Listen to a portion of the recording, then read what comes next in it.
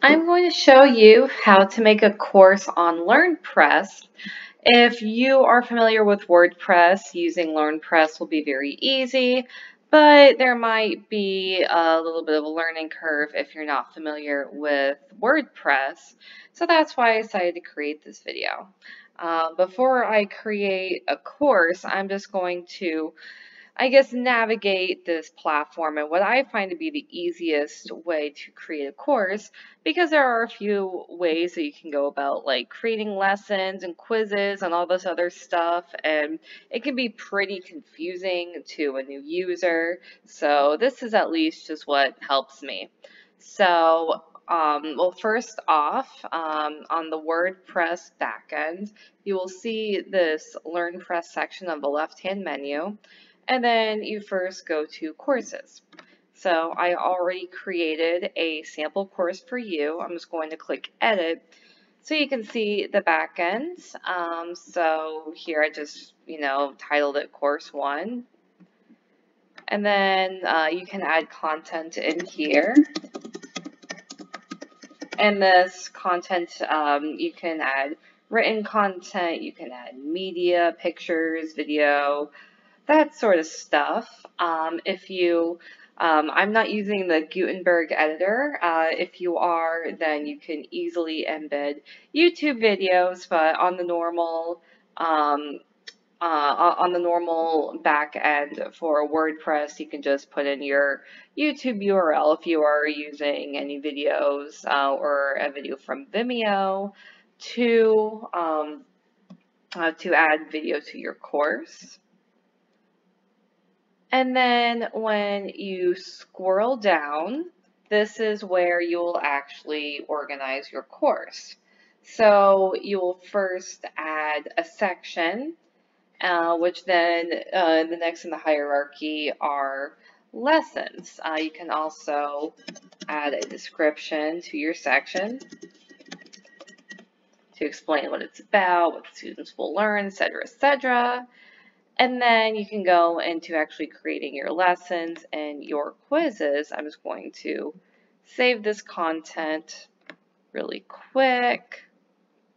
So then you go into your lesson.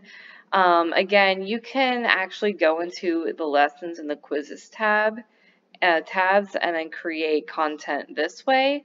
I find it easiest to actually go into this part and create the lessons and the quizzes, and then they will automatically show up on as separate posts on WordPress. And I'll explain that a little bit more in another video. So when you click lessons, see it says lesson 1, you can add your lesson content. Again, you can add pictures and video. You can even set different, like if there's a time limit on your quiz, if you're allowing students to preview your lesson, there are some other customizations. And then you click update, or I'm going to click update just so I can save that little bit of content. And then to go back to your course, if you didn't notice, but WordPress opened this lesson up in a different tab. So you just click out of that tab and then you come over here where I already created a quiz. Now,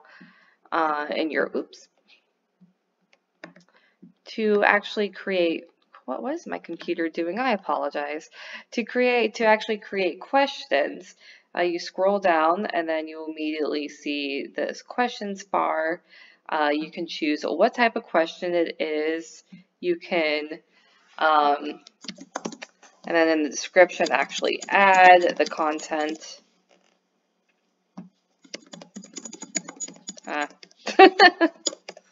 This is a little silly question right here.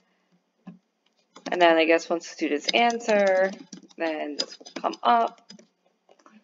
And then you can do the same thing with this one.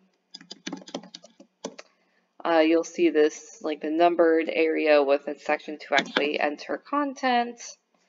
And then what I like to do is click enter. And then going back and then again choosing all this stuff.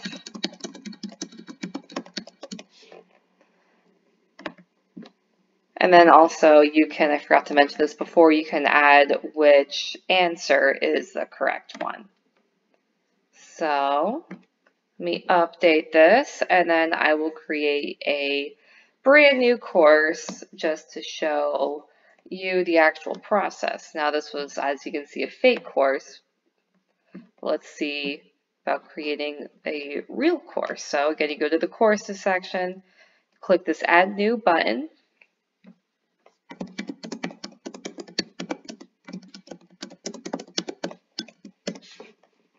You add a title.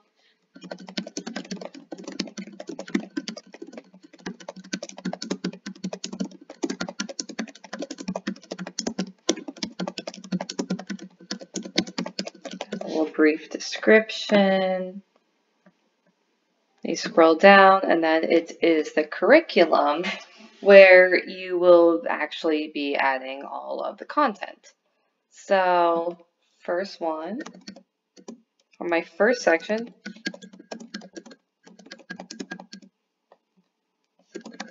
actually do this. As you can tell, I did not actually, when I do create this course, I will organize it a little bit better. I'm just coming up with the stuff off the top of my head just to show everybody how to do this.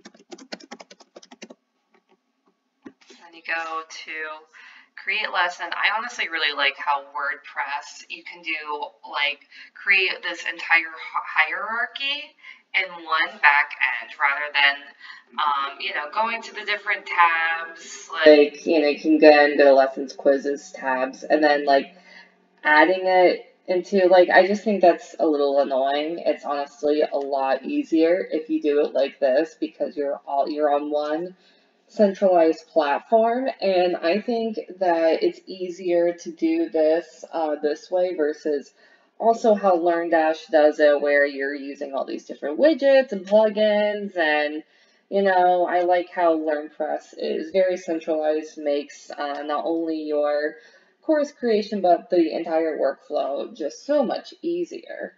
So let's see.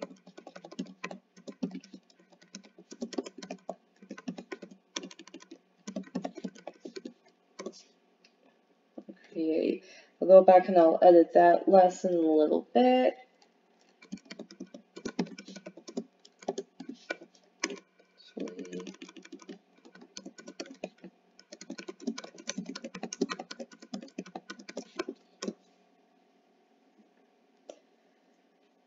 Now the only problem with doing this is it can take a little bit for this area to load. As you can see, this is still loading for some reason, but I can always just edit this just to show you.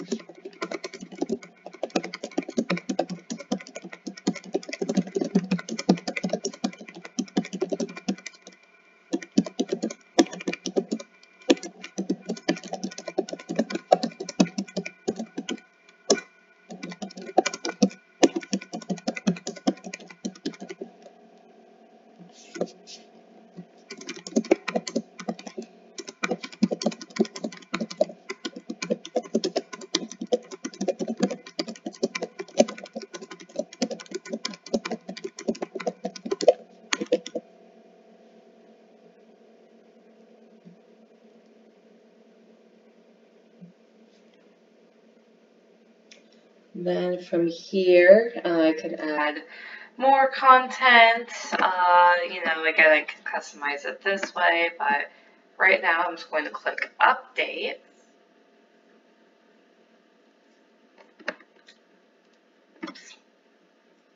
And then if you want to create some more content within this section, let's say you wanted to create a quiz.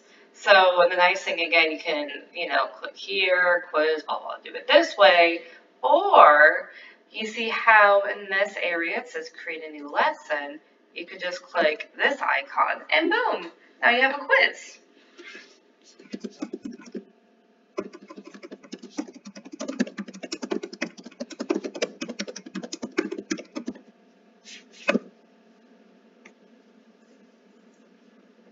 Then you just go to edit. And then you can always add some content in here, but I'm just going right into the questions. This one will be a true or false.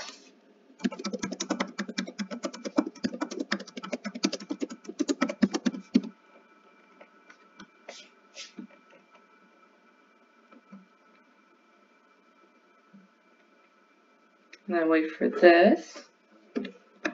So this question will be false.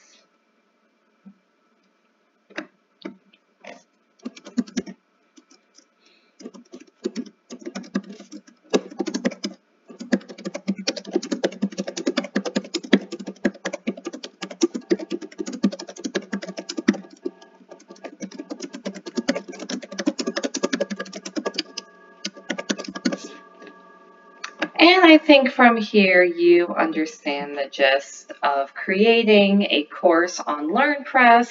As you can see, it is very user-friendly, especially if you already know WordPress. If you're also new to WordPress, it might take a little bit of learning curve. You might have to play around with the platform a little bit to get used to it.